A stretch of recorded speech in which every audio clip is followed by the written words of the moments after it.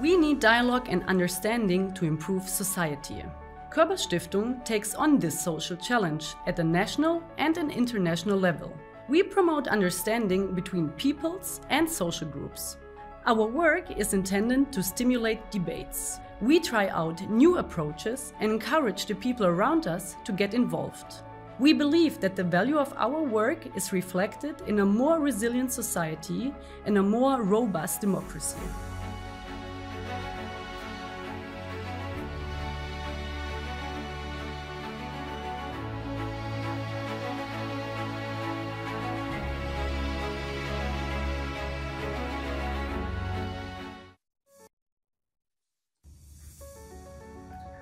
Well, I'm taking this great walk in ancient Rome with this wonderful device, this cardboard device, and I must say it's really a great experience. Dear friends, let me say a very warm welcome to all of you to the first e-commemoration convention of Körber-Stiftung, where history meets technology. It's such a great pleasure that so many excellent experts from more than 25 countries from all over the world have joined us for this first conference where we want to discuss the future of history. Why is history so important for Körber-Stiftung? Well, we are convinced that an open and critical approach towards your own history is an essential prerequisite for open societies, for a liberal democracy. There is a trend currently that history is used as a political weapon by parties, political parties, by states, nationalists and others, and we need to fight this trend. We have a threefold approach at Körber-Stiftung. First, we encourage young people, the next generation, in schools to participate in national history competitions in more than 20 countries all over Europe, and we want them to make up their own mind about their own history, not just read books, but go to your family, have interviews with your grandparents, go to a local archive and do some research. And each year, more than 10,000 pupils from all over Europe are participating in these national history competitions in our History network. Second, in our annual conference in Berlin, the Körber History Forum, we want to discuss the connects between history and politics. We want to find out the history of politics and the politics of history. Last but not least, in our new program e-commemoration, we want to harness the potential of digital technology for history. How to make history more popular, more accessible, more international, and maybe even more effective. So I wish you all a wonderful next 2 days with fruitful discussions, lots of insights. And I will now go back to ancient Rome and visit the Colosseum. Maybe I can even have a chat with the emperor. Bye-bye.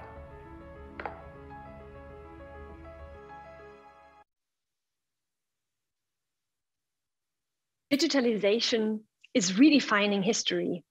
New generations and new technologies raise new questions and open new discussions. They topple traditions and give rise to insights that help us meet present and future challenges of our societies. With e-commemoration, we want to harness this transformative dynamic of digitalization to encourage innovative approaches to history and memory. My name is Fiona Fritz, and I'm the Program Director of e-commemoration here at Körber-Stiftung. And it is my great pleasure to welcome you to the very first e-commemoration convention. Good evening or good morning, depending on where you're joining us from. We're so happy that historians, memory workers, and creative minds from across the globe are coming together to discuss new perspectives on creative and participatory commemoration. 3 questions will be at the heart of the e-commemoration convention. How will the future of history, shaped by algorithms and social media, look like? How can digital tools keep historical testimony alive? How can technological innovation enable more inclusive perspectives on history? We will host 3 exciting panel discussions with great speakers and hands-on sessions, which will allow all of us and all of you to try out some digital technologies yourself.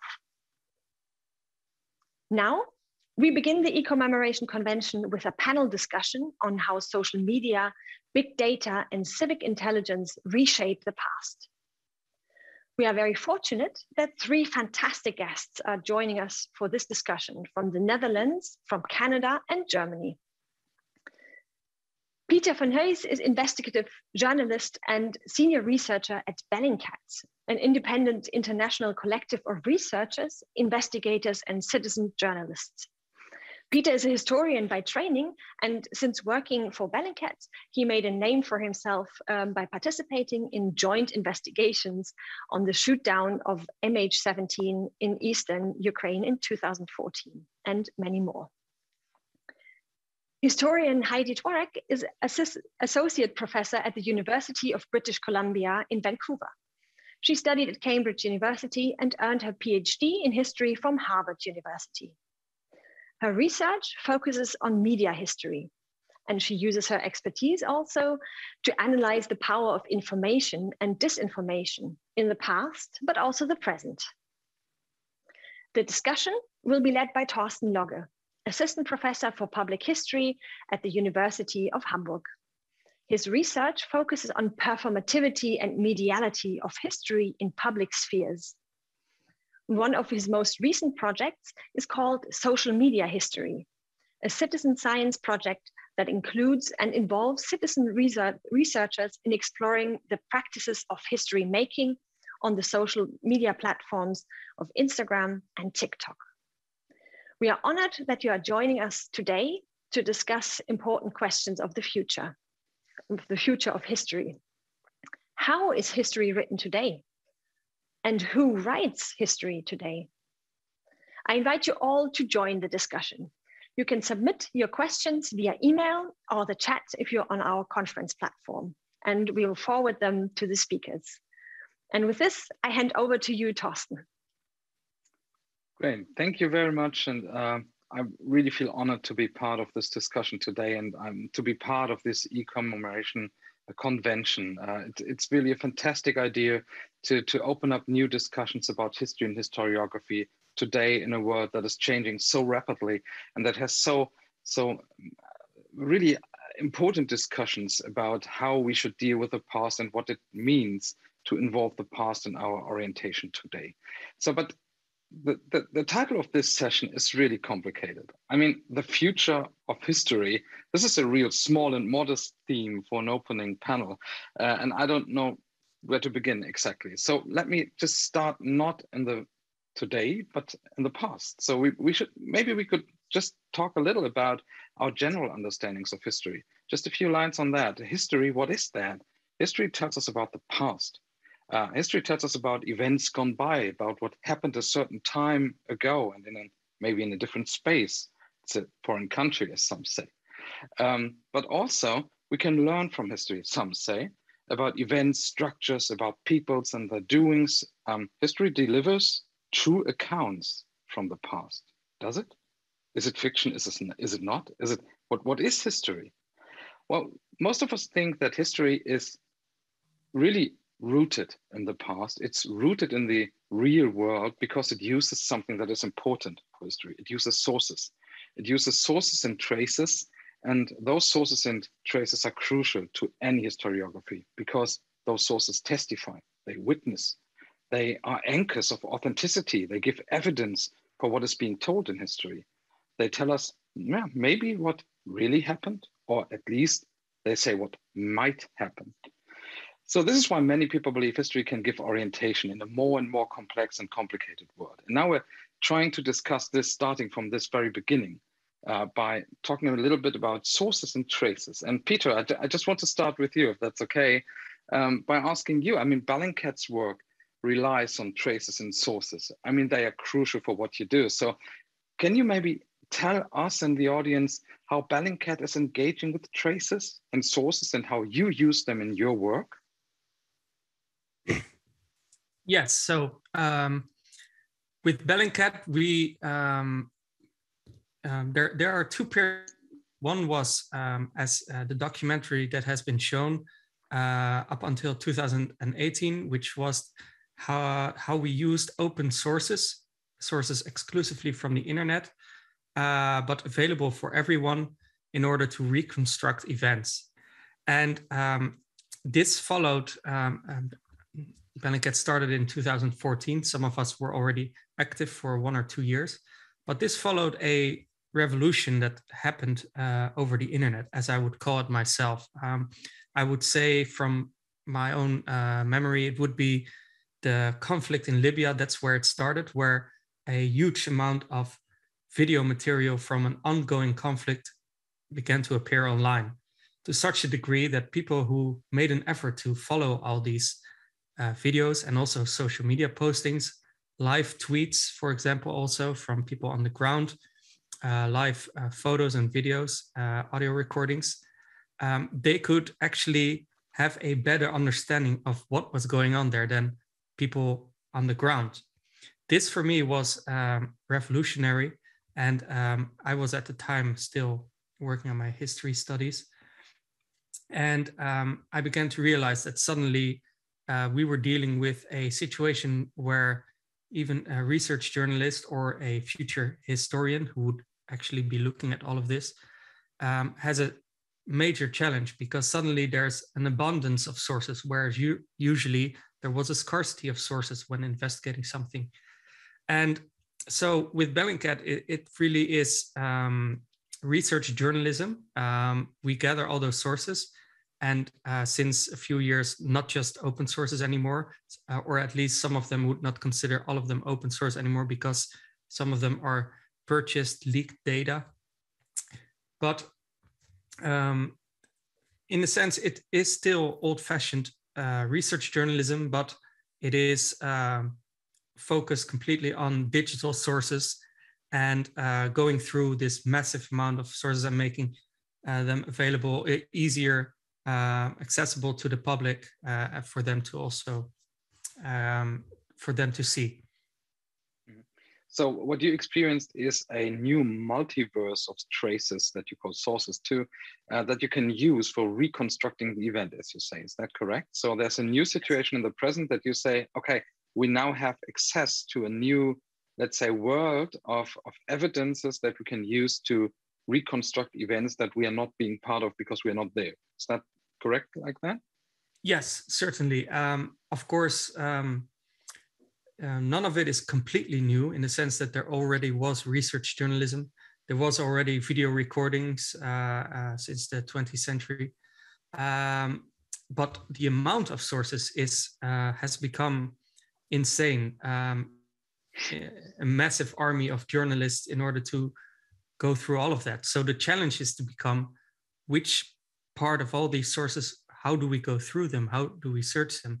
And yeah, with Bellingcat and also other research outlets that have followed the same method, it really has become the challenge to use these sources to the advantage to establish, reconstruct event, and establish facts that can also become facts later in history. Because once you're dealing with a situation where you have multiple sources about a single event, they become facts, as I would say. Mm-hmm. I feel very comfortable as a trained historian. If you're talking about sources now to use them, this is very much what we do, Heidi, as professional historians too. So could you please explain, maybe we do not have only historians in the audience, and it might be important that we just recall what are we doing as historians. Can you tell our audience how much we as historians depend on traces and sources to produce academic historiography? How do you make historiography that delivers safe and sound knowledge about the past?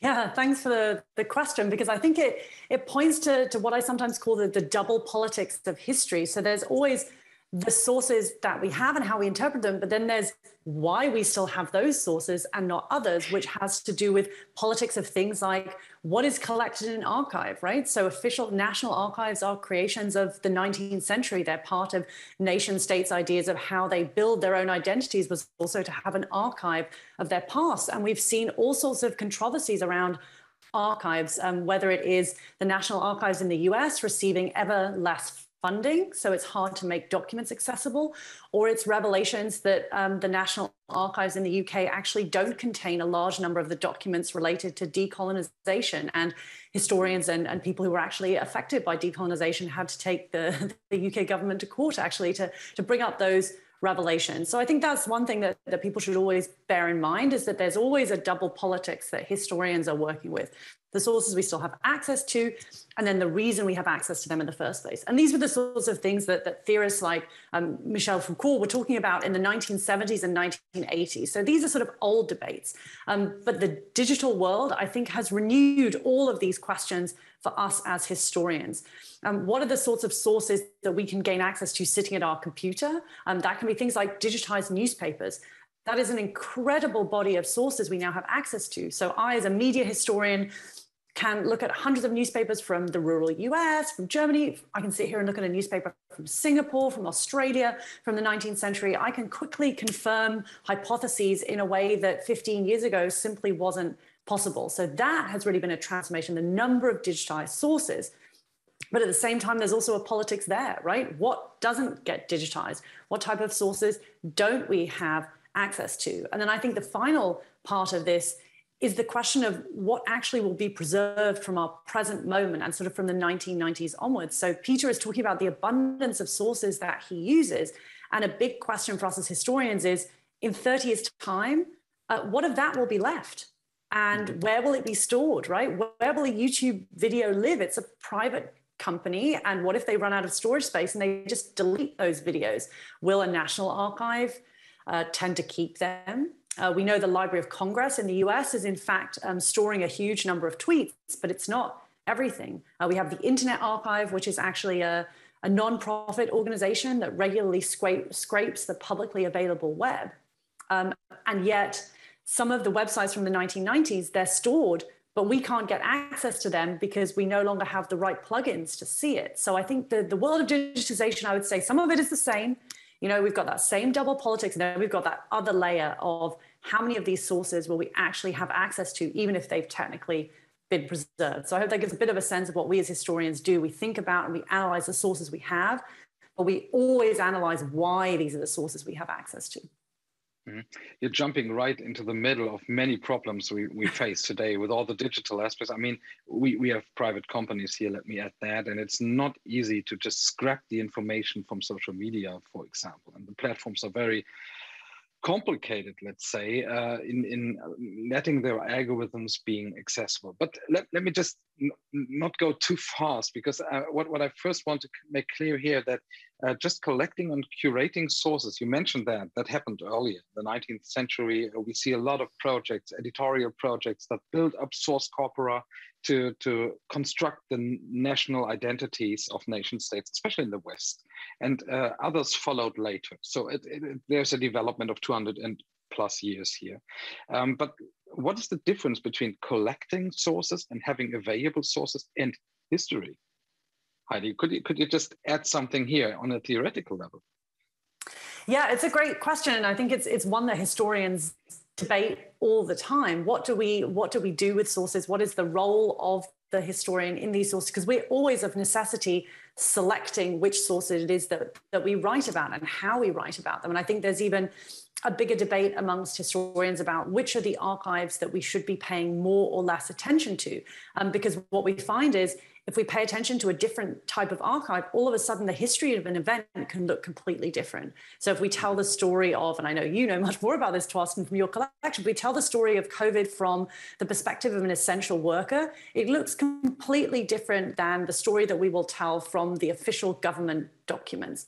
So this is part of the debate we have as historians, is not just which sources do we write with, but which collections do we work with, and how does that potentially completely change our perspective on an event? And I think that's one thing that's essential to recognize, is that there is no fixity to these histories. We will find that new sources actually do change our perspective even on events that we think we know a huge amount about, like the Holocaust, it turns out there's still a huge amount that we don't know, or that we will see differently if we look from a different subset of sources. So that's something, you know, historians are always debating is, well, what if you looked at this body of sources, wouldn't you see a different picture? Wouldn't you see a picture where actually the role of women really illuminates, for example, the development of international organizations in a different way? And so this is, I think, part of why history in a professional sense keeps changing, because we're bringing new bodies of sources, and we're also thinking of new ways to analyze those sources. So one obvious way that we can now use computing for is big data. So we can have a much better sense of, okay, there's this one story of an individual or this one article in a newspaper. Is it actually representative of a broader population, or is it an exception?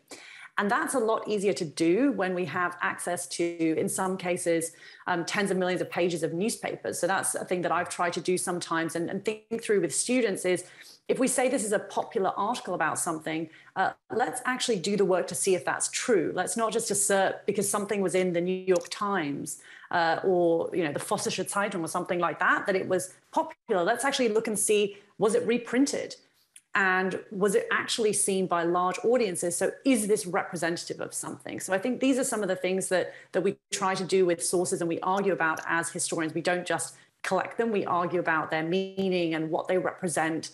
And different sources, as I've said, really will create very different pictures. And we can see that even just looking at things like German history. One new book, for example, by Tiffany Florville, looks at what she calls quotidian intellectuals, which are working class and middle class Black intellectuals who talk about what it means to be Black German. And she looks at that through the archives of the organizations themselves that these mainly Black women founded, and by conducting interviews with them. And that's a totally different picture of, you know, the 1980s and 1990s than you would get if you went to the National Federal Archives, for example. Mm-hmm. And it's more than important for us as historians that we have sources actually to tell something about the past, because in our profession, it's very important to reference the remains of what we have and to tell true stories about the past by using the evidence. So this is one point I think it's very important. And of course, we can learn, especially by media history. If you look back in the 19th century and you check the newspaper exchange system, it's not that far away to go to retweeting somehow.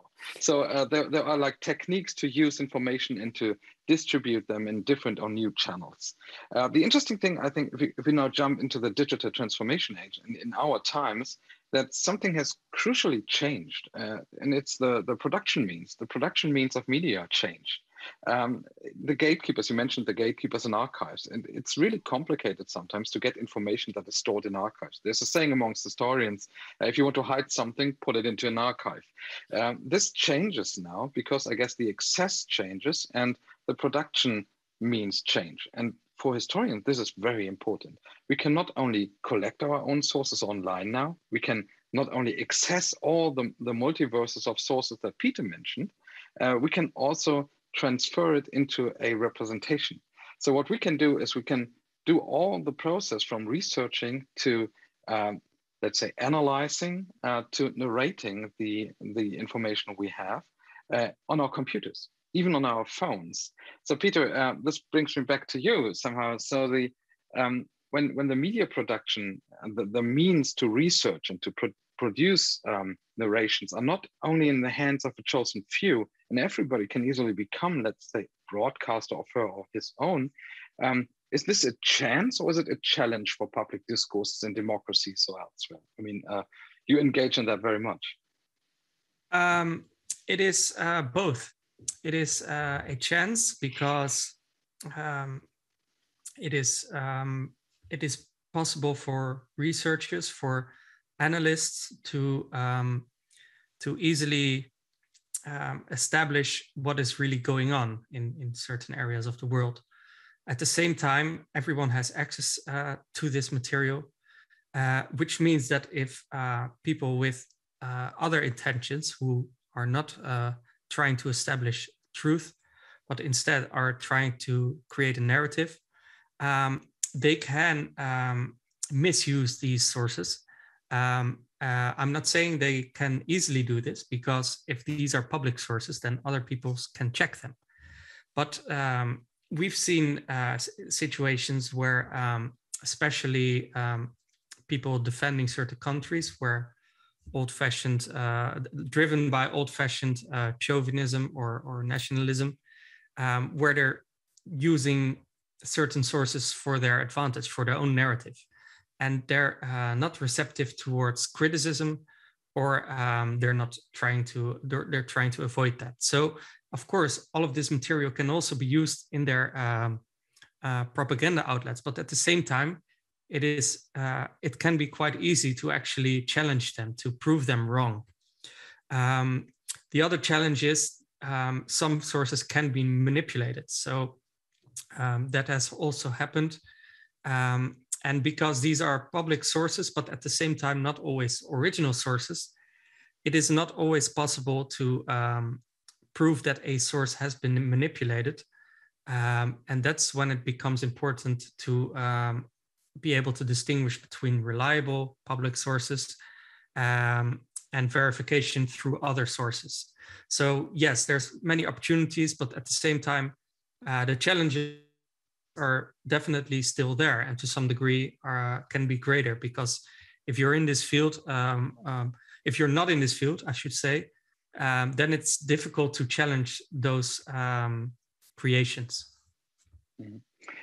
I'm just wondering, Peter, you're saying the people can research, or the people can do stuff. Who are the people that you mean here? Anyone, but because these are public sources, everyone can. So that's the people in the broadest sense of the word, but not everyone is doing that, of course. People who are using these sources for investigating purposes can be can have a reason to do this. They can be just very interested in it, or it can be their job, which is now my case. It has become my job, but it can also be because they're connected to a group with interest in what is happening there, or with a agency or government, or etc. I didn't mean to say agency in the sense of secret agency. No, I mean organization. So yeah, in principle, everyone can, but at the same time, it's not just like with writing history, research journalism, which is still what this is. It's definitely not easy. So I still think that the people who actually do advanced investigations are still quite small. It's still a small pool of people that develop the skills, whether for good or for bad, in order to go through all this massive amount of open source data that is out there on the internet in order to create a narrative. Heidi, you teach at the university, as I do. Now we hear Peter saying everybody can do that. What do you think about that? I mean, he's not talking about everybody. Is not all the unemployed and retired history professors out there, or the history teachers. So he says everybody. So what do you think about that? What does it even mean that everybody can do research and work with sources? What about us? As employed historians at universities, should we go now? Well, I think what we do is we teach people some of the skills of how we do this analysis, and we offer some perspectives on how that's possible. As Peter said, everybody could theoretically look at these sources, but there are comparatively few people trained to analyze their reliability, to put them in context, and so on and so forth. So this is one of the things I think that many historians are really thinking about, is what are the ways in which we can contribute to training students and producing work that is not just internally facing, so an essay that a student writes for a professor, but things that have more of a public component to them. So I can give you one example of a thing that I do with my students, which I think is very helpful in training them about the use of sources. And that is that I teach every year a course on international history in the 20th century. And we discuss, what does it mean to write history with an argument versus writing things like encyclopedia entries. And as part of that exploration, I put the students into groups, and they have to write a Wikipedia entry on a figure, a place, or an event that doesn't have an entry already on Wikipedia. And because the vast majority, over 90% of Wikipedia's editors are men, generally from the global north, I will tell you it is not difficult for undergraduates to find some people, place, and events in international history that they can write Wikipedia entries on. And so every year we do this, and Wikipedia has a wonderful thing called the Wikipedia Education Dashboard, where students learn what kind of sources can I use, what does it mean to write an encyclopedia entry, and then they put it together. And what's neat is you can see it displayed, and then I can see how many times people have looked at students' pages. So to give you an example of the incredible reach of these students' work, last year's pages have now been viewed, I think, over 200,000 times. That's an extraordinary contribution of 100 UBC undergraduates to public history. And then the final stage of this exercise is that all the students write self-reflections on this work. And what's so fascinating is many of them write, I understood what a historical argument was because in Wikipedia, you're not allowed to argue. You're creating an encyclopedia entry. So I finally understood what an argument was when I wasn't allowed to make one. And so these are some of the things that I think we as professional historians who teach in universities are thinking about. How do we create exercises like this? Something that's deeply meaningful for the students, which they also tell me finally they've done something that will last, that it's contributing to a public discourse, it's bringing new figures to light. And often what they're doing is they're going to the library, they're looking at secondary sources, sometimes ones that haven't been digitized, and they're condensing that kind of knowledge for a broader public. So I think these are some of the things that we as historians, I'm sure you have lots of examples of ways that we can train students to think about these things. Most of them would never have thought of editing Wikipedia, even though they use it all the time. So we push them into thinking about how to do that. And a bunch of them have told me they kept editing Wikipedia afterwards. So these are the sorts of ways we can increase the small pool that Peter is talking about. People don't have to do it then every day, but maybe once a month, someone new is editing Wikipedia, and that makes a tremendous difference to our collective knowledge of history. I mean, those are great ideas to get students being part of their neighborhoods and their own, let's say, societies as citizens to participate in cultural discourses, to be part of the historical discourses they find, and to fill gaps, of course. But those are still students that you have. Peter, could you please explain how you think that the crowd, and you really much rely on the crowd being part of research in your work, as I understand, how the crowd can get the competencies they need to be critical with the sources, to work with them in a proper way, or let's say in a reliable way. What is proper? I mean, in a reliable, in a way that produces safe and sound knowledge. Let's say it like that. So, well, I'll first clarify that not all our research has a component in it where the public participates, but sometimes certainly does. But when volunteers participate, I should also make a distinction, because some of them are actually already quite advanced in open source investigation. Some of them are hobbyists, or some of them have academic background, but prefer to be anonymous. So they often I do know who they are, but they prefer to be anonymous. And so it would be a bit unfair to say that they are the average citizen who helps with such investigations. But we have also accomplished, for example, one component of our research is called geolocating, where we try to determine the location of a video or a photo, and sometimes also the time of when this photo or video is taken, chronolocating. And this is something where you can involve the public. It's not always easy to do this, but they can focus on one image or one video, which or a list of them, and select one of them and try to find out more about this. And this can actually help us in our investigation. Sometimes we have so many videos and photographs, and we want to find the locations, we want to find the time of when it was taken.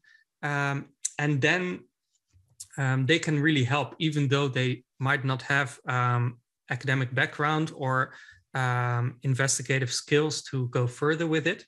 But that piece of the puzzle can really help us.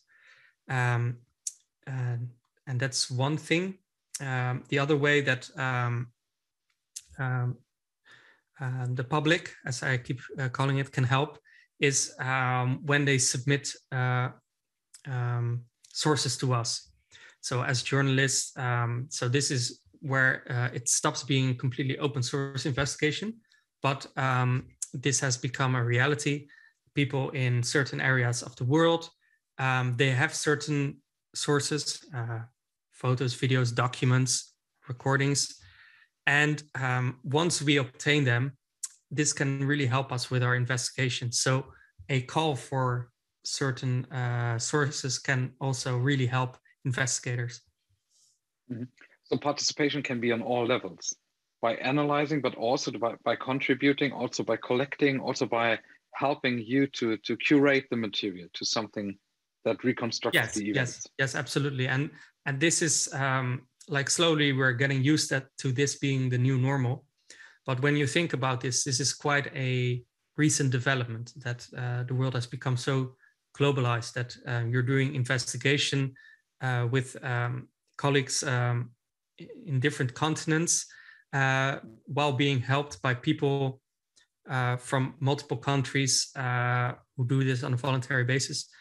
I know if something like that already existed before 10 years ago, it would have been an extremely slow process. Yeah, absolutely. I mean, and we know that from history too. We can't say that there is an academic historiography and then we have something like the rest. I mean, people made use of the past in many different ways and modes and formats, at least most of the time. So we are here as a profession for a short time, Heidi, and you know that, of course, that we as a profession excluded some of those parts of participation. So when you think about participation, I mean, you already told us that your students can write Wikipedia articles, they can identify gaps in the official accounts we have about the world we know. What do you think about the general participation of, let's say, the crowd or the public, as Peter says, to historiography and doing history? Yeah, I mean, I think this is where we as historians are rethinking what this means and what it means to be a historian in the 21st century on every level, from making sure that our peer-reviewed articles are open access so that the taxpayers, for example, in Europe who've paid for it will have access. That's under something called Plan S. So I think that's one sort of basic thing, really thinking about how it's not acceptable for taxpayers who pay our salaries to not be able to read what we write, even if they wouldn't necessarily want to, but that they should have the right to potentially be able to. But then there's all these other potential layers of what publics can be doing, whether it is interacting with us on social media and asking us questions, right? I mean, there are historians like Kevin Cruz at Princeton who have over 500,000 followers on Twitter.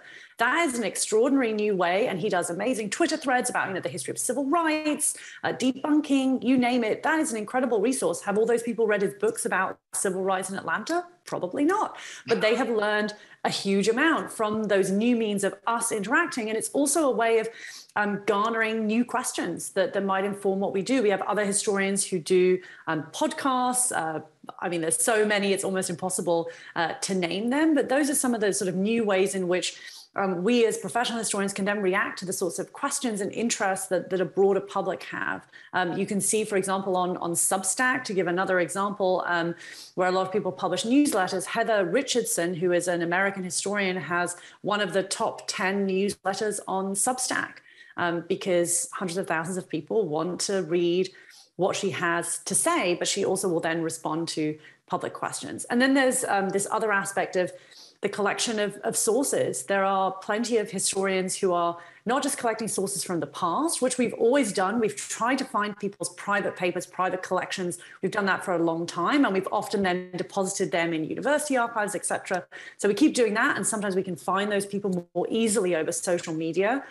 But then we can also start making our own archives of today that we preserve for future historians too. And I'd only say, as a sort of note there, that is something that people did think about in the past. It's just that it's much easier to do at this moment. There's a much lower barrier to entry to get the public to help us with that.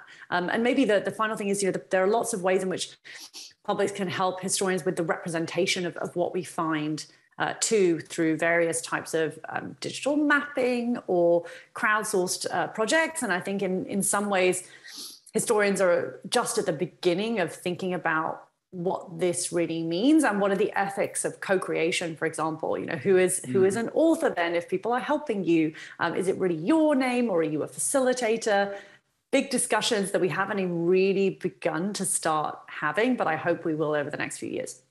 Yeah, and that's a complicated debate, I mean, talking about copyrights and not being the one responsible person for, let's say, a book, which never is true in my opinion, because I'm always talking with colleagues, with neighbors, with whoever, and they all have at least a little impact on what I think and how I change my argument. So I should put like 20 to 50 people on the title of everything I write, because I may have an impact from my let's say from someone in my neighborhood, to not mention name here, but who's just talking with me on the street, and this might be interesting for me to change my argument.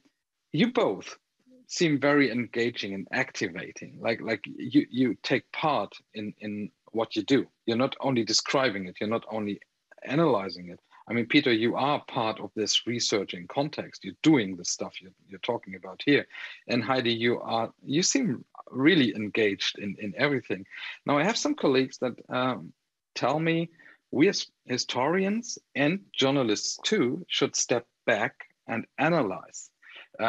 Just take let's say a position of distanced, a distance position to be able to gain objective knowledge about what we observe.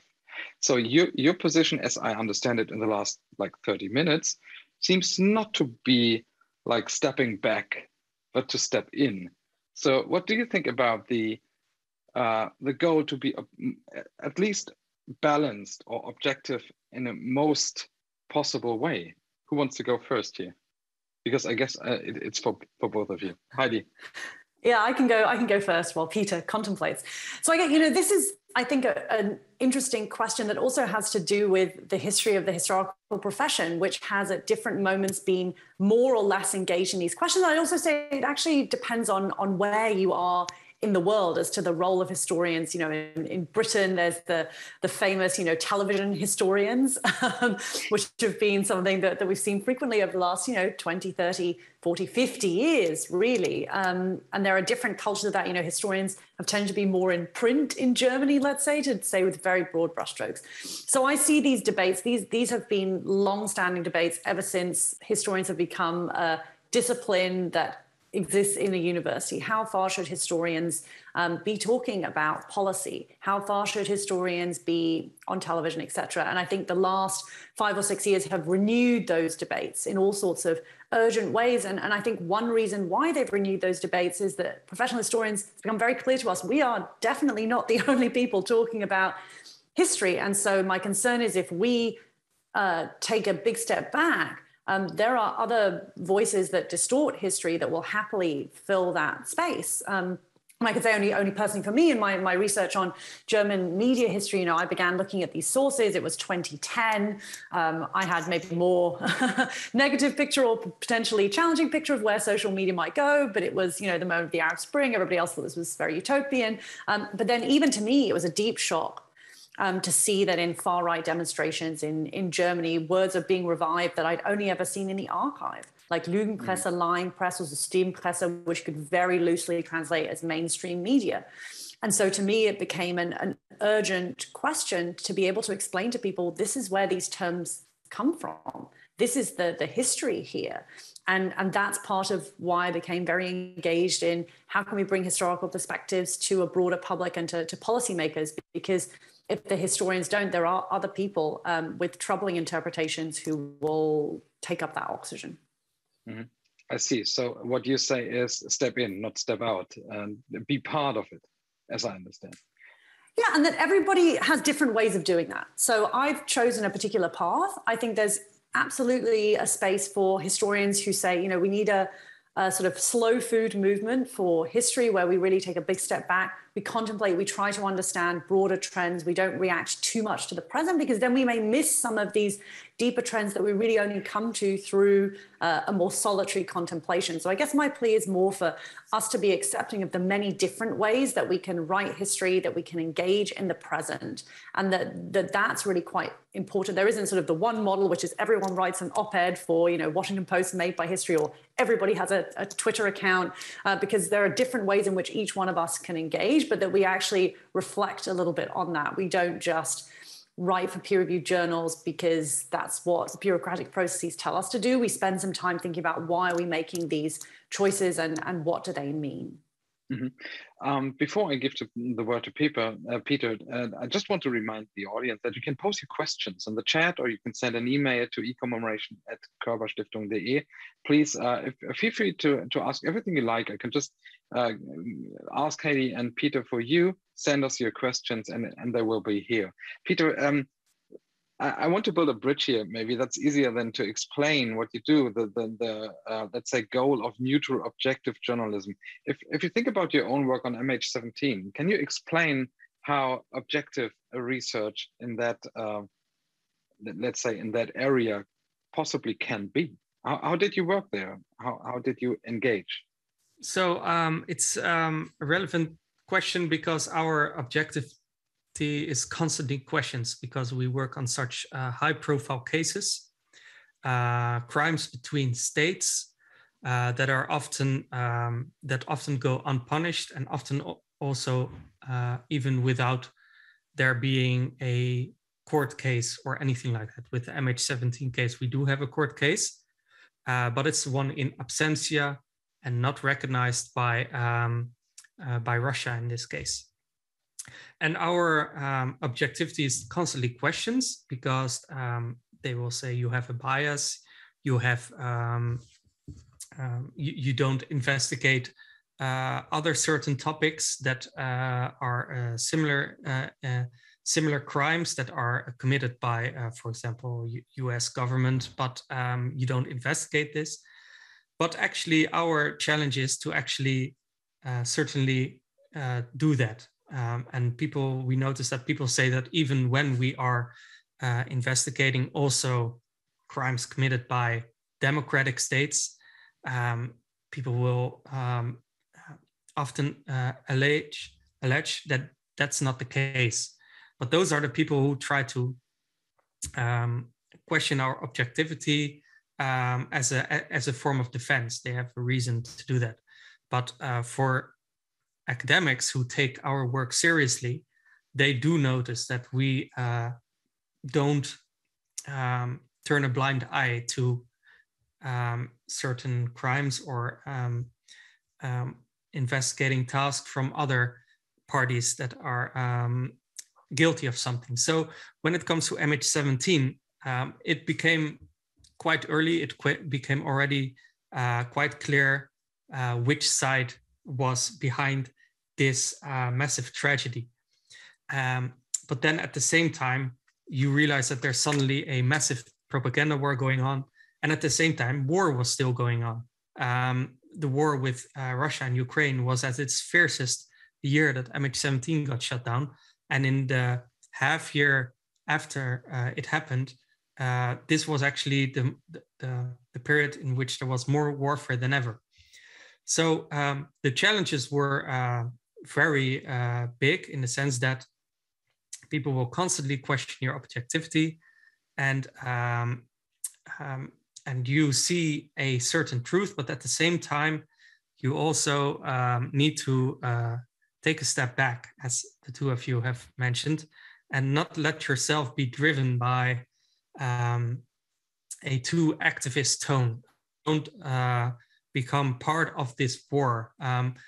Don't become a participant in the conflict, even when you see that one party is victim. No, you're a journalist. You're supposed to be independent, and that's that can be challenging. But at the same time, we've accomplished this, I think, and it's also possible because I'm not an independent investigator, in the sense I'm not a one-man army. It's always been a team. and people within this team have different opinions, and that has been allowed. Not everyone is liberal left-wing, as some people think at Bellingcat. That's certainly not the case. So, yeah, this is I'm not sure if I've actually answered your question this way, because the question was, how do you retain objectivity? But it's the same as always. Don't let your emotions guide you too much here. And for me, having background in history as a investigative journalist has really helped me, because I put things in perspective. When I notice that some people investigating MH17 are very emotional, I remind them, like, oh, this is not the first accidental shoot down of a passenger aircraft. This has happened before. In fact, even the US has shut down a passenger plane once.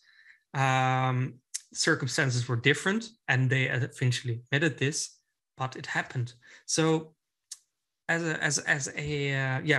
with my background in history, I stand out with my colleagues who all have a different field of they are trained either as journalists or as academics or as ICT. It's very diverse, and I always look at things from a historical perspective as well, also in order to stay sane, as I would say it. I mean, what you say here is that you're trying to be as objective as possible, that you have a professional perspective on how to do the research, but on the other hand, you are still engaged in information and propaganda wars. You're still part of PsyOps or other things. So can you explain, especially maybe on the example of MH17, how the reaction actually was?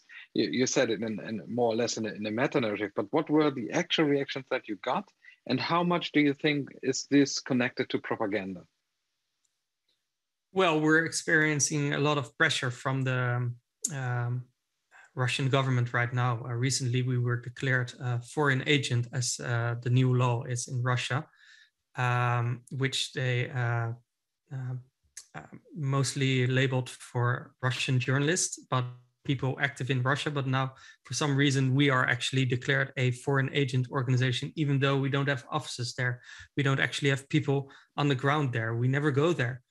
I would not say that this is the result of our MH17 investigation. It was part of that, but eventually it was especially the cases of the poisoning of Alexei Navalny and other activists in Russia with Novichok. This, I think, really stepped things up. This is when the Russian leadership, including Vladimir Putin himself, actually had to respond to one of our investigations. So that's the newest development. But in all those years since MH17, which was shut down, which is already quite a long time ago because it happened in 2014, we've been under constant attack by small armies of trolls, I would say. Well, right now I'm actually exaggerating. I need to correct this. They are constantly challenging our objectivity, trying to find errors in our investigations and trying to make those bigger. And there's actually professionals behind this. So I would not say that there's a massive army of trolls in there. Let me correct myself there. That's an exaggeration. But there are definitely people after us trying to smear us, trying to find errors in our reporting, and trying to exploit that to their advantage. And that can be very challenging because on the one hand, you need to always admit when you make a small error, you need to be able to admit this as an investigator. But at the same time, if you don't do this, if you make a mistake there, if you don't properly fix something, that can really have negative consequences. So the challenge is how we experience this is that we are constantly being followed, in the sense our work is constantly being tested. They are trying to find weaknesses in our investigations, and we don't get away with it. That's our lesson now. We can't make mistakes or pretend that we never make a mistake. If we do make, if there's a flaw in our argument, we have to fix it. So, yes. Thank you, Peter. We have a question from the audience. I want to connect that, Heidi, with a question to you. How has propaganda changed in the information age? I mean, you know a lot about that. Maybe you could just draw a few lines on. I mean, we have an actual account here how propaganda is actually working today. But how did it change? Are there differences? Can you see similarities? Yeah, it's a great question. So, you know, even the term propaganda and the way we use it changed as a result of history. So, you know, propaganda originally means just to propagate the faith, right? Something used by the Catholic Church and others. And it's really in World War I, around that period, that we start to get the meaning we have today, which is something that is, you know, false, negative. Usually it's used to describe other people, not yourself. But the interwar period, which I've studied extensively, excuse me, is a period where there's actually fights over this. Is propaganda good or bad? Could there be moments where it's actually useful to persuade your population? So the man who is known as the father of public relations, Edward Bernays, actually argues that propaganda is good. I mean, he's also involved in a lot of US government propaganda himself. But in the end, you know, we've ended up with the definition where propaganda is something bad. But I think what's important about this longer history that I've written about is that states have long been engaged in this in different ways. They have long tried to use new types of technology like wireless or radio to spread particular narratives about themselves, or to try and put more news about themselves into other places directly without it being filtered via other countries. So a lot of the dynamics that Peter describes, they have some aspects that are new, undoubtedly, but the sort of underlying dynamics, the fact that information is something that states see as important for their geopolitics or their economic standing or their cultural standing in the world, that's something that's at least a century old. So what I try to do in my history is to explain that, because it's actually something we need to understand. There were periods of time where information wasn't that important to states. And you can trace in the archives, for example, how it's really around the turn of the 20th century that for German elites of all political stripes, industrialists, journalists, academics, it's around 1900 that they come to see information and information warfare, if you want to call it that, or propaganda, as something that's crucial to invest in, to investigate, and to examine. So what Peter describes, the exact dynamics differ over the course of the last century, but this is really, I think, the period of time when we can think about this as truly important. What has changed in the digital age? Of course, some things have changed, including that it's often easier now to trace when a state is involved, right? It took a century and me digging in the archives to find many of the things that I'm describing to you. But actually the sort of open source nature of much of what we describe mean that we can often attribute things to a state or to other actors much more swiftly than we did in the past. So long answer, cut short. The specifics are different, but the underlying dynamics of states being involved in information, seeking to discredit in different ways, those are broader dynamics of geopolitics and information that we've seen for at least a century. It is a feature of the international system that we see historically, and so we need to figure out how to grapple with. Do you see a specific responsibility of historians that is different from those like Peter's? Oh, that's a great question. I mean, I think there are. Excuse me. Actually, it's from the audience. Thank you, audience member. No, it's a very good question because I think it goes back to the question of who are we responding to and how are we doing that. So sometimes what we do as historians is we do what Peter described, which is we provide context. So we give a sense of this new event that people are emotional about. Is this something that's truly new? Or is it something we've seen before in different ways? And sometimes historians bring that knowledge to bear, right? Like all of a sudden, the pandemic breaks out and it turns out people with knowledge of past pandemics are incredibly important. And these people might have been working on something that others thought was esoteric. I know, because I was one of them. Nobody was really as interested in the history of health communications before the COVID pandemic came along, right? And that's part of what we do as historians is we're not always reacting to whatever is the latest news. We're investigating what matters to us. And then suddenly it turns out it is deeply important and we can provide a broader context. So not just has this happened before, but it also helps us to diagnose why things are as they are. So, for example, is the problem here something that's structural? Is it long-standing? Or is it something that's genuinely new, which is, of course, absolutely possible as well? And I think that can be some of the analysis that historians bring to the table. And here I'm talking mainly about us, facing towards the media or talking towards policymakers. So in the specific example of what I deal with a lot, which is about internet governance, social media platforms, often policymakers or others will say, X thing is unprecedented. And I will say, I'm really sorry, but actually there's this historical example of this occurring. Here's how people reacted at the time. Here's the policy solutions they suggested. This is how it unfolded. I'm not saying that's exactly how it will happen now, but this is just so that you know that these are actually things we've grappled with in the past. Or sometimes I'll say, no, you're right. This particular aspect is actually quite unprecedented. And these are some of the things that the historians can do that are, I think, a little bit different than what Peter does. So what historians can do is establishing facts that have new information contained to engage into contemporary discourse. Yeah, exactly. And we can also, I guess, another thing that we do also is bring new voices to the table. And maybe I'll give one specific example of a thing that we can do as well is myth busting. So, one thing that can sometimes happen when people look at the challenges of our contemporary social media universe is to say, imply the world we really need is, the media world of the 1970s, 1980s, right? That's what we really need because newspapers could make profit and, everybody believed in truth and so on. And what I can say is, that's a golden age nostalgia. There were a lot of things that didn't function about that era, including who was able to write, which voices did we hear, what types of sources were accessible, how did newspapers make money?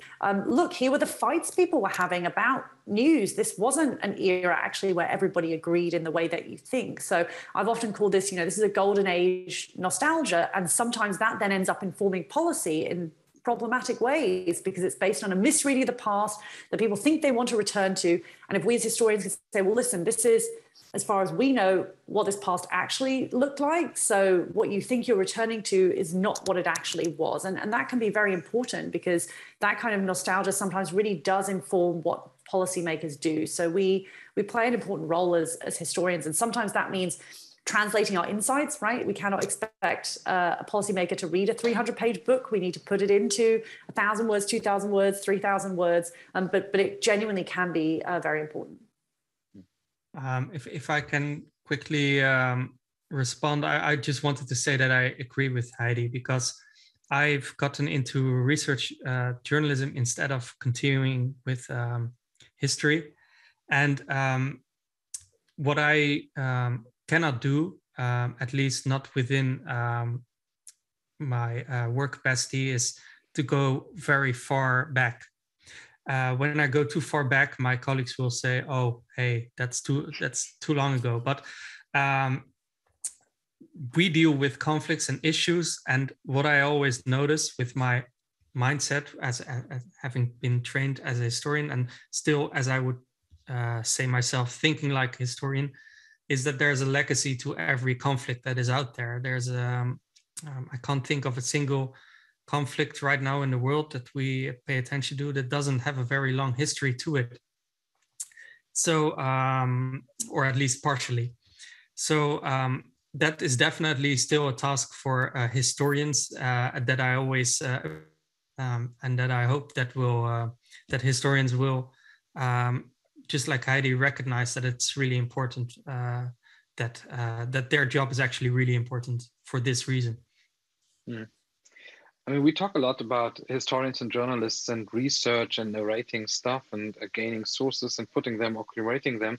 But actually, we live in times in which people can feel themselves being part of historical events or of events that they think should be historical in some way and credited like that in the future. So, and you can see that especially on social media. So if when you think about the Trumpies going to the Capitol, this is like, we are part of a historical moment and we have to get back our stolen vote. So this is why we document ourselves while doing the stuff that we do. Peter, how does social media itself, which is a live medium, we can just chat while doing stuff with our handheld devices. How does social media itself change the dynamics of events? It is how you've said it. Because of the existence of social media, there's in certain societies, this is actually only encouraging polarization, forming of two groups, opponents, only wanting to see one part of the news and not the other. People don't read newspapers anymore. They don't watch the regular news channels anymore. They choose their own channels. So these challenges are certainly there. But what can I say? I also noticed that in democratic societies that are not already riddled with some kind of conflict, this isn't growing as fast. So it's really, I would say the social media themselves is not to blame. It's usually already an existing conflict that is now developing in new ways because of people having so much, it's so much easier for big groups to organize, to do joint, to participate in protests and actions, etc. So, but part of it, as some would say, social media is definitely also contributing to, for example, conspiracists gathering and forming actually really big groups, as we are seeing now also in democratic states where there is no, where there was no inner conflict, where we see that their voices are starting to get louder and louder, and their actions are starting to get bigger and perhaps more violent. So, yeah, that's a road where we are not entirely sure yet where it's going, because we don't. It's difficult to predict.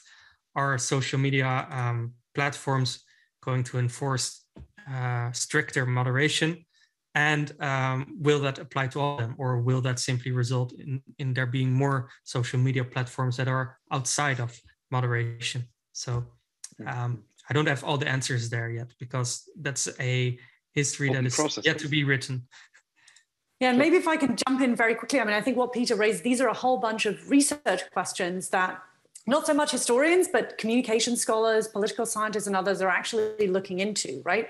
So this deeper question of social media and polarization, and some scholars like Daniel Kreis and Shannon McGregor have argued, well, actually, maybe we need to look at this, at least in the US, through a different lens, which is that you can't understand polarization without understanding race. And these are, you know, these are questions that are inherent in the founding of the United States as a country in different ways. And so maybe there are other lenses to look at this and to think about, does social media exacerbate that in certain ways? Anyway, just to say there's a whole body of research where we're still trying to get into that, those broader societal questions and the influence of social media.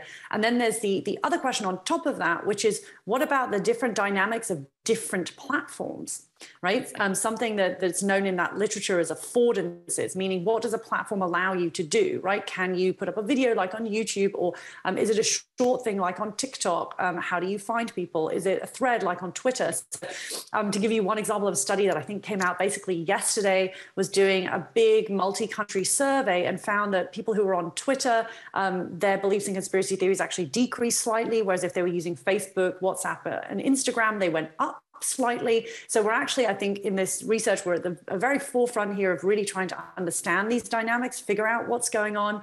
Other investigative journalism outlets are even telling us, you know, how are these platforms really moderating?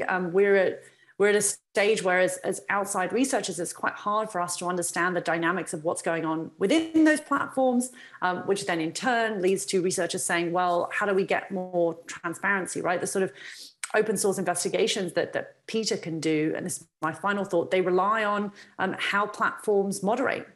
Because if they moderate and delete videos and things like that before they're even uploaded, then you lose a whole bunch of open source material that then would have to be emailed to someone like Peter directly. So does that contribute to polarization?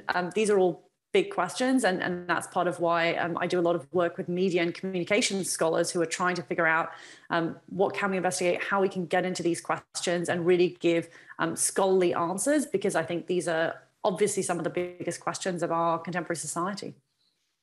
Yes, and they also have a materialistic layer, because as we know, those platforms are not very interested in having less polarization and having less discussion, because what discussion and polarization produces is content, and content can be analyzed for the, let's say, platform capitalistic needs. So there's an economic interest in many information and in, let's say, quarrel and whatever been among the users. So it's interesting to see that we have different interests here that need to be regulated in some way or another. And I guess this is what you're saying, that regulation is the most important discussion we have to face in the near future, but without just killing all the systems that provide the sources that Peter needs to do his work. Yeah, it's a very complex dynamic, because sometimes the instinct has been to say the solution is to delete things. But as we see from an investigation yesterday about the types of organizations that and people that Facebook lists for deletion, there are all sorts of troubling ways in which that seems to export a US vision of the world, including basically taking the terrorism list from the George W. Bush administration and then applying that globally. And it's led to some pretty egregious errors around content moderation in other parts of the world. So, but we only know that because of a leaked list. So this is part of why the European Union's draft Digital Services Act contains provisions around transparency for researchers. Maybe as one sidebar, it's still a bit of a debate, who is a researcher?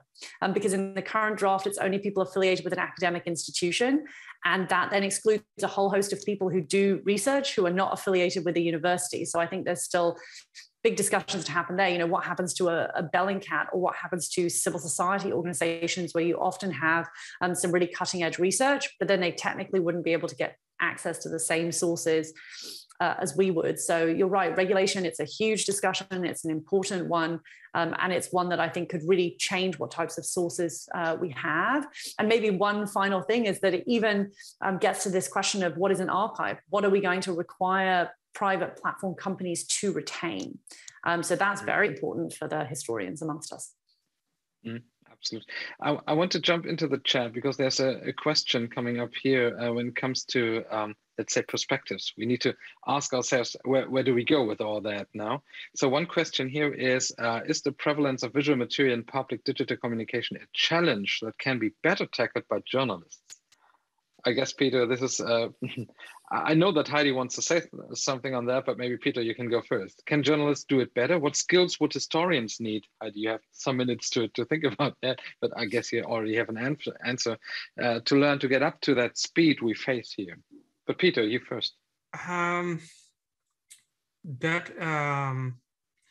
mean, so if I'm not sure if I understand the question correctly, but the question is if the new sources, if a research journalist can do a better job than a historian to investigate them, is that? And especially the visual material. Not necessarily. I mean, that really depends on the individual researcher, how good of an analyst you are. But the question, I think, is better formulated as, is it more useful for the investigator or the historian? So, because history is usually a much longer time scale, it is not as useful for history yet because it's too recent. History involves much more sources. So I wouldn't say that it is more that an investigative journalist is better at it, but it is easier to limit your research to these sources. As a historian, then people will say, well, this is not exactly history. If you're only working with recent sources on social media, it's not history yet. Perhaps in 30 years, if you're limiting yourself to those sources, then yes, it is. But as a historian, you would have to, I'm not saying that those sources are not useful for a historian, they certainly are. But then I would say you would have to involve many other sources from the past in order to build a much longer narrative. So no, I think for a historian, these sources are definitely useful, but also more, but for an investigative journalist, they are right now more relevant in the sense that our work is almost completely dependent on it. Heidi, are we still sticking too much to the texts? Yeah, I mean, this is a longer standing debate amongst historians, right? Is that historians are very attached to the written word, and there are all sorts of historians, for example, historians of photography or historians of visual material who have long pleaded for us as historians to take this material more seriously, to work on our vocabulary, almost to become art historians in a way, to become better at integrating these sources. So, just off the top of my head, I have a new colleague, Kelly McCormick, who works on the history of photography in Japan, Maiken Umbach, Annette Vorwinkel, all sorts of other historians who have long thought about this. But I think it's in broad brushstrokes true that we as historians tend to gravitate towards the written word. And it's also in broad brushstrokes true that we are going to have to grapple with visual material, with videos, in a way that we haven't before. How are we going to write a history of the 2000s without being able to talk about what's going on Instagram, right? And the way in which people have fashioned their lives around what they photograph. These are, I think, important things that we need to grapple with. And there are certainly historians who've worked on things like photography and visuality who can help us think about it, because we will be unable to write these histories without coming to terms with these questions. And there's many good work out there. So if you want, as an audience, want to check visual history, sound history, we're going to the census for years now. And I guess there are parts in historiography that already have good tools and good materials, good databases and good sources. So it's out there. You may want to check another department if you don't feel comfortable with the department that you have, but there are different good books out there, good work out there, and many colleagues that you can access and ask if you want to have certain answers on your own research or if you need help. So just get in touch, Google visual history, Google sound history, and get all the stuff that you need. Especially in public history, this I can say for sure, the experiencing history is very important, and that comes to all senses, even to smells, how smells, how does a world smell, how does a harbor smell? This is all important. And it comes to all these dimensions we may have forgot for longer times, but we do this. Actually, we do it. It's wrong to say we don't do this in history. So it's out there, just find it. Time's running really fast, but I want to come to the last point that is really important for me. And I'm very interested to hear your points on that. I mean, we already talked about that we need new competencies, that we need to equip ourselves with skills to engage in all these discourses and all those critical propaganda and information wars we have. But on the other hand, how should we do that? I think I really love the division of labor. I think it's really a favor to not have to do everything in the world, because I have my job, I have my life, and it's complicated to have that. So my last question maybe to you both is, how can we retain trust in media outlets? How can we retain trust in professional journalism and historiography? Because we as historians are also contested.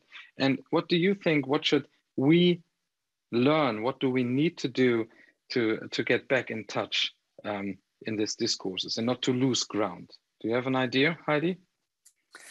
Yeah, so maybe I'll just say briefly, you're quite right. Historians too have become contested, and in part because we have wanted to put ourselves more into public discourses over the last 5 to 10 years. It's become increasingly important to a large number of us, and the contested nature of history, in some ways we say history has become much more important again in the public arena. And one thing that we can do is some of the things we've been talking about, which is think about the different ways that we present history and how we actually interact with publics and public questions, while I would say acknowledging that sometimes that comes with danger. Right? That there are people who have experienced death threats and harassment on a huge level. So I think the final thing we also need is support from institutions that can actually assure people's safety if they're going to take these kinds of leaps into public discourse, that we actually have some institutional supports in different ways to acknowledge that comes with lots of promise, lots of potential, but it can also come with some dangers as well.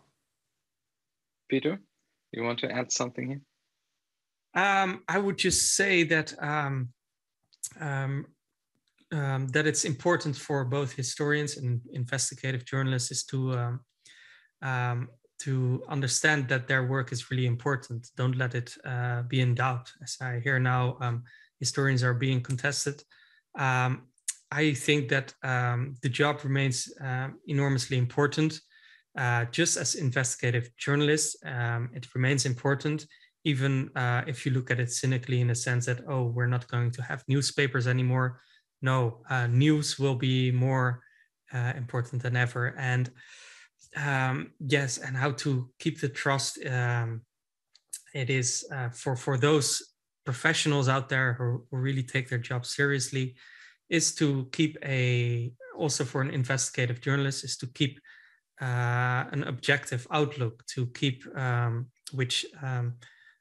I would say, actually, I would prefer every investigative journalist to also be interested in history there, because that is what helps me a lot, is to always see the legacy to a conflict that I'm investigating. And yes, yeah, that's what I wanted to add. Maybe last line from me here. My thought here is, don't give up your institutions that produce safe and sound knowledge, at least as good as they can at this very moment. If you lose your institutions, they may not come back easy. And maybe that's an important thing to know, that even if scientists are wrong, historians can be wrong. Of course they can, journalists can make errors, but in the end, we have good systems that produce safe and sound knowledge at its best in the very moment now, and we may want to keep that. Maybe this is the last from me. And then I give back to Fiona. Thank you very much, Heidi. Thank you very much, Peter, for taking the time to discuss with me here. My pleasure. Thank you so much. Thank you so much, Heidi, Peter, and Thorsten, for this exciting opening of the E-Commemoration Convention about the future of history. At least for me, it leaves me with a lot of food for thought, and I'm looking forward to continuing these important discussions tomorrow on day 2 of our E-Commemoration Convention. But before we all go to bed or start your day, depending on where you're looking or watching us from, we have a special treat for all of you, because we have secured access to the 2018 film Bellingcat, Truth in a Post-Truth World. And the film is available exclusively on our conference platform. And if you're not yet on the platform, get in touch via email and we'll hook you up, so you're set for your evening's entertainment or your day's entertainment.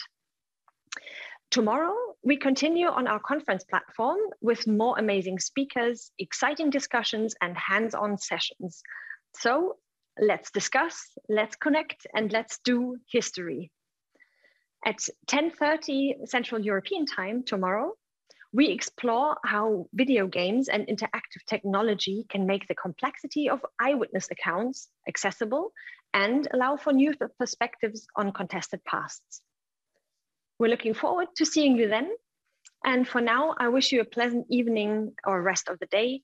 Enjoy watching the film, and I hope to see you tomorrow.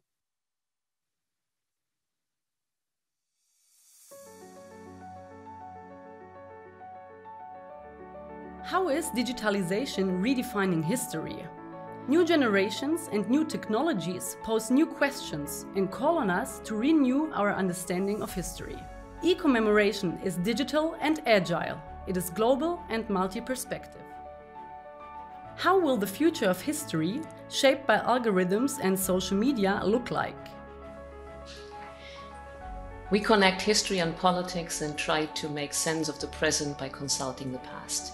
With E-commemoration, we want to discuss the opportunities and challenges of digital remembrance.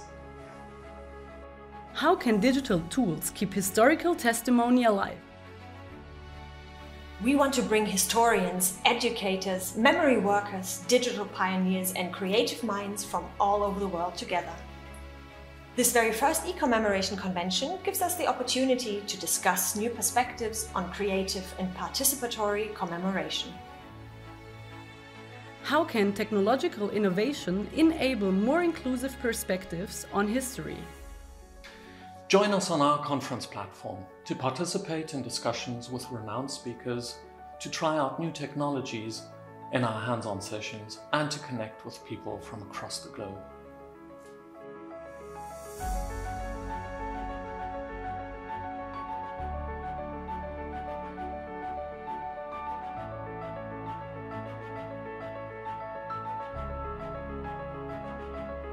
Hat euch das Video gefallen?